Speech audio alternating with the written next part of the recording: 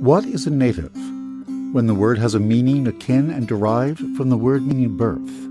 Like natal and nation, it's a place where we come from, be it mother, or people, or country, or earth. Is it natus in Latin? I'm sure that Oxfords could trace out the word's etymology. Its meaning depends on the words that surround it, and of people's perceptions, as they see what they see. It often is seen in the context of tribal, as in, we are the people, and those ones are not. From Native Americans to the native know-nothings, our notions are formed by the things we are taught. It's likely these words are entwined and connected, like natural, nature, and nativity.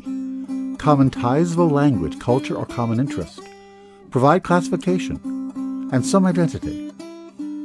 We do better together. We are born to be social, to be one with our friends in the group or the tribe.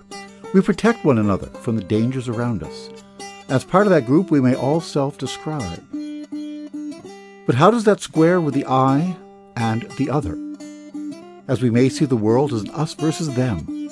They are different from us, so we fear and we fight them.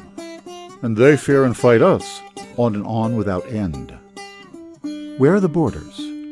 Where are the boundaries? What separations between us and them? Is it not true that of earth we're all native?